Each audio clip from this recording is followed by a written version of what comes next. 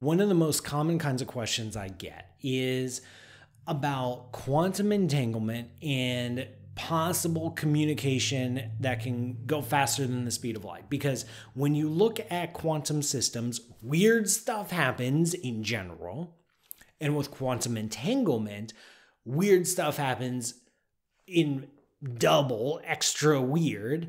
And some things give the apparent effect of particles being able to communicate faster than the speed of light. And then we're wondering if we can exploit that for our own purposes. So the answer is no, of course not. You can't transmit information faster than the speed of light. No signals can go faster than the speed of light. Causality can't go faster than the speed of light. But then why does this apparent contradiction in entanglement appear? So let me explain what's going on and why this apparent paradox arises. And this is a paradox actually pointed out by Einstein and a couple collaborators way back in 1935. Turns out Einstein was wrong. Well, I'll get to that later.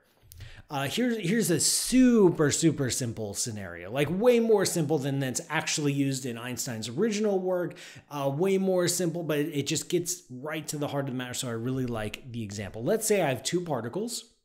We'll make them an electron, and we'll have these two particles, quote unquote, entangled, which means they share a quantum state, which means there is a single mathematical description that describes all possible combinations of spins for these electrons. So for example, my quantum state will have four possibilities. It can be both up, they can be both down, or they can be one up and the other down, or the other up and the other down. That's it. That's my four possibilities. When I go to measure the spins of these electrons, I get four possible options. Now, let's say I simplify things. I set it up just right. So just for simplification, I get rid of the both up and the both down version. So they're out. Now, my quantum state has two possibilities, either one up and one down, or one down and one up. I can make a whole bunch of different repeated measurements on this quantum system, and each of these I will get half the time. It's a coin flip. So I prepare my state, get everything all ready quantum-wise, put the particles together, entangle them, do the magic spell, ritual, whatever I need to do to get them entangled. And I put each particle in a box and I separate the particles. Like, electron's gone. I'm left with one, and I'll give you the other one for this example. But I want it back at the end, okay? You can borrow it. So this electron, I've got one, you've got one. They're in this quantum state. There have been no measurements. There have been no observations. They're locked in a little box each. And I decide I'm going to be the first one. Sorry, kind of eager kind of person. So I'm going to open up my box. I'm going to make my measurement. What is it going to be? What is it going to be? 50-50 chance I'm going to see down or up. Let's say I get an up. Ta-da! My electron's up. What does that mean I know about your particle? That's right, it has to be down because they share a quantum state. They're entangled, they're correlated. I know, without ever talking to you, without ever opening up your box, that as soon as you open up your box, you will get a down particle, right? And it was the opposite would be true if the opposite were true. If I saw a down, I knew for sure you would be guaranteed an up. But let's say I don't tell you. Let's say I'm not feeling very talkative that day. I do my side of the experiment, but I don't call you. I don't text you. You are totally ignorant of the results of my experiment. You don't know that I opened it up and got an up. I think I said that right. Instead, you decide you got the box sitting on the shelf and you're like, oh yeah, Paul asked me to do this experiment. You bring down the box, you open it up. What do you find? You find a down. But ask yourself, you were totally ignorant of my experiment, right? I haven't told you anything. But you open it up and you see a down. But you'll have to ask yourself, do I see a down because Paul already opened his box and saw an up and forced my particle to be down? Or was I the first person to open up the box and I just randomly got a down? Hey, wait. Now that I think about it, when I opened my box and I saw an up, was that because I was the first person to open up the boxes?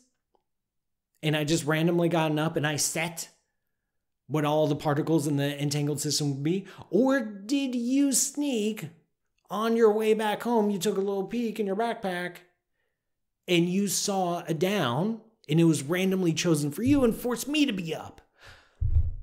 How can we know? The only way we can know is if we share information. It means I have to call you on the phone, I have to send out a light signal, send Morse code, whatever, to tell you that I got an up, and then you'll tell me you got it down, and we'll compare notes. We'll say, well, yeah, of course, it's an entangled system. These two particles are correlated. If I get an up, you must get it down. If you get it down, I must get an up.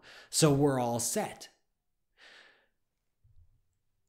But it wasn't until we actually compared notes using normal, boring, slower than light communication methods, or speed of light communication methods, that we figured out who set the correlation, who was the first to look. So each individual local measurement of an entangled system appears to be totally random. 100% obey the laws of the understanding of quantum mechanics, 50-50 chance up or down. You can't tell the difference. It's only later with classical communication, non-quantum sharing, totally normal, at or below the speed of light, that we compare notes and we realize, oh, okay, I went first, I saw an up, that set the entangled system, it selected that state, so of course you couldn't have a choice to see it down. In other words, there was no communication. There was no communication through entanglement itself. All the communication happened after. And as far as we can tell, entanglement occurs instantaneously. And this has very, very profound consequences for what quantum mechanics means. It means that quantum mechanics is not local. Quantum mechanics is not local. This entangled state that I talked about with these two particles, the particles don't care if they're right next to each other. They don't care if they're on opposite sides of my desk. They don't care if they're on opposite sides of the world. They don't care if they're on opposite sides of the universe. Entanglement doesn't care about locality. Objects don't have to be nearby for quantum effects to dominate their behavior. But causality, the effects of one particle on another, still hold. The speed of light is still the ultimate speed limit in our universe. No communication was achieved until after we send signals to each other. The entanglement just appeared, even though they're entangled. I know this is crazy. I know this is crazy and hard to wrap your minds around, but bear with me. This is tough stuff. Even though these particles are entangled, they don't communicate with each other. They don't send signals to each other. There's no hidden information that we're just too ignorant to see or understand. The particles are entangled. Locality doesn't matter. They can be as far apart as they want. The act, for lack of a better word, of entanglement occurs instantaneously. But the revelation of entanglement happens no faster than the speed of light. That's the distinction between locality and causality. Quantum mechanics breaks locality, but it does not violate causality. So there you go. Don't bother trying to use entangled particles to send messages faster than the speed of light. It's not going to work. Thank you so much for watching. I hope you enjoyed. Please don't forget to subscribe. Hit the like button on the video. Make sure you're getting notifications when I go live. And of course, go to patreon.com/pmsutter, which is how I support and fund all of my education and outreach activities, entangled or not. And I'll see you next time.